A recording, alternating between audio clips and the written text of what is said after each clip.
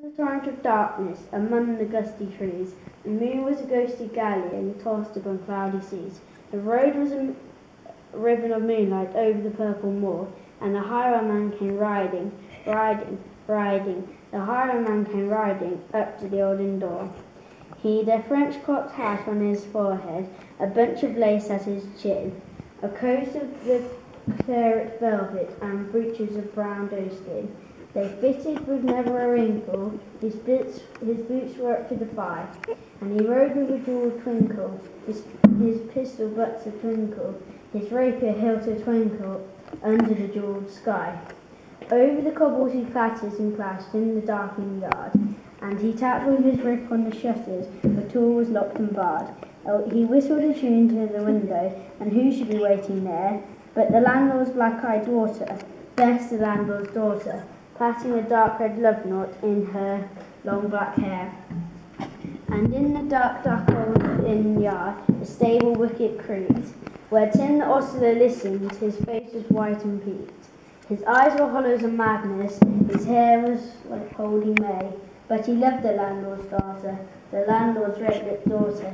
Dumb as a dog he listened, and he heard the robber say, "One kiss, my bonny sweetheart, I'm after a prize tonight, but I shall be back with the yellow gold before the morning light. Yet if they press me sharply and harry me through the day, then look for me by moonlight, watch for me by moonlight. I'll come to thee by moonlight, though hell shall bar the way." He rose up in the stirrups, he scarce could reach her hand, but she loosened her hair, the casement. His face burnt like a brand as the black sable perfume came tumbling over his breast, and he kissed its waves in the moonlight. Oh, sweet black waves in the moonlight. Then he tugged at his rein in the moonlight and galloped to the west.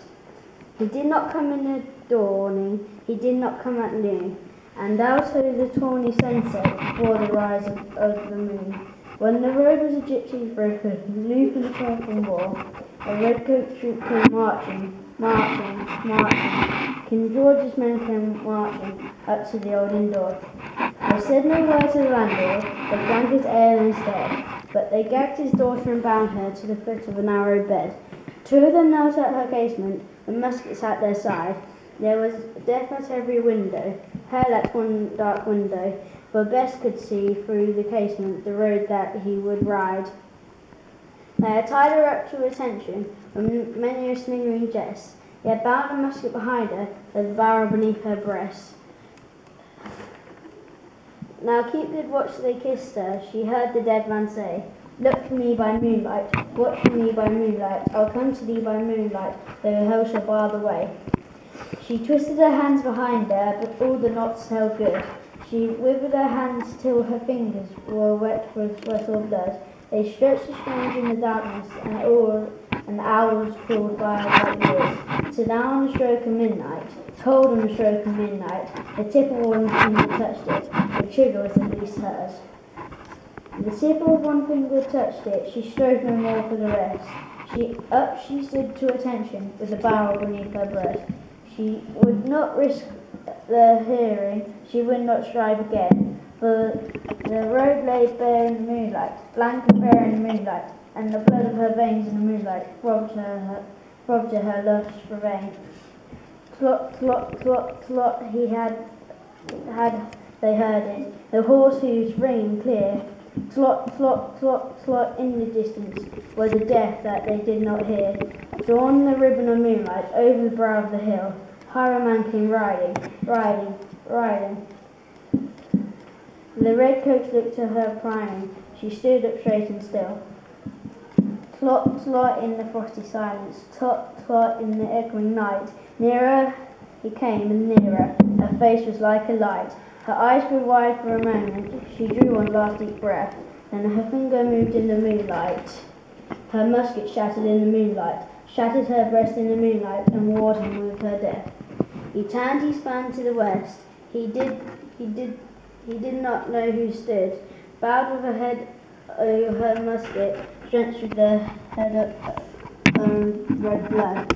Not till the dawn he heard it, his face grew the landlord's black-eyed daughter, had watched for her love in the moonlight and died in the darkness there. Back he spurred like a madman, shrieking curses to the sky, with the right road smoking behind him and his rapier brandished high. Blood red were his spurs, the golden noon wine red was his velvet coat when they shot him down on the highway.